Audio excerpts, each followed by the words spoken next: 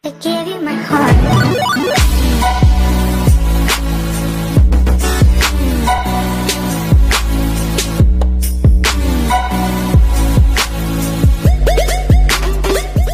So, hello mga kababs. Welcome to my YouTube channel. This is Indaylin. So, kung di pa kayo subscribe, please subscribe my channel, Indaylin. You can click the red bell down there and then para ma-notify kayo sa lahat ng mga video na gagawin ko.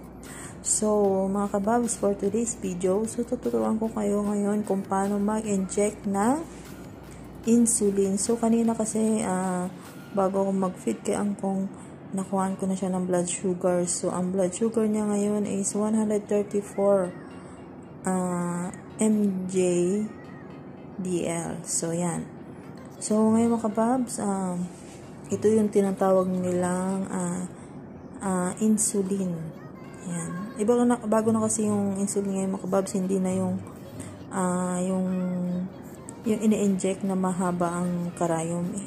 Ito iba na to. Ito kasi yung mas mahal ngayon. So, ayan lang siya. Ayan. So, pag tinanggal mo yan, hindi kagaya ng mga insulin dati na yung injection na yung injection na insulin dati, mahaba yung karayom na ganyang kahaba. So, ito ganito lang kaliit. Yan, yan. Ganyan na ang insulin na yan.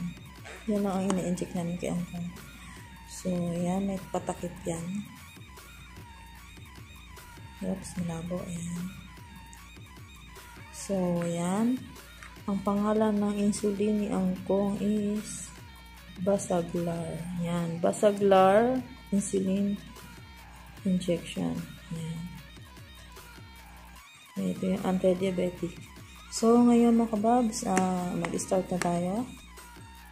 Meron na tayong bulak dito. Ayan. So, tapos na rin ako naglagay ng alcohol sa kamay ko bago tayo mag-inject sa pasyente. So, kababs, si Angkong kanina is 134 ang kanyang blood sugar. So, ayan. Bibigyan ko siya ng 8 units. 8 units. Yan. Yan, 8 lang kasi yan ang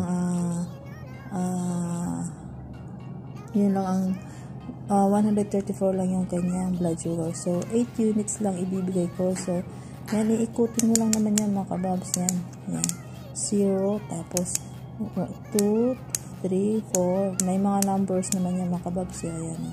So, 8 units lang yung ibibigay ko sa kanya. Yan. So, let's start. Inject na natin si Angkong. So, nalagyan na natin ang bulak. Tapos, press natin. Yan. So, pagkatusok mo dyan mga kababs, ipipress mo rin yung dito sa dulo. Yan. Yan. Ito, ipipress mo lang. Yan. So, yan. Nabigay na natin yung insulin. Yan po. Tapos na kong diawlo. Yan. So, ayan.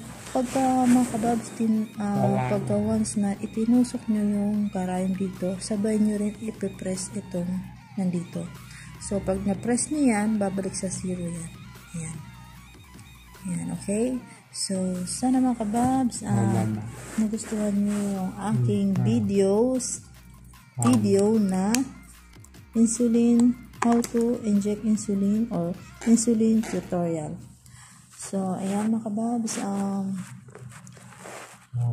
maraming salamat sa panood sa aking video. Thank you. So, mga kababs, no, ito, pahabol ko lang. Ito yung tinatawag nilang pin insulin. Yan. Ito yung bago kasi ngayon mga kababs, hindi yung mahaba na ma-inject yung isang pang injection ng diabetes. Ito yung bago na pin insulin. Ang tawag nila dito is pin insulin. So, ayan yung pin insulin na pang inject ngayon na bago. So, ayan mga kababs, sana may natutunan kayo sa aking video ngayon.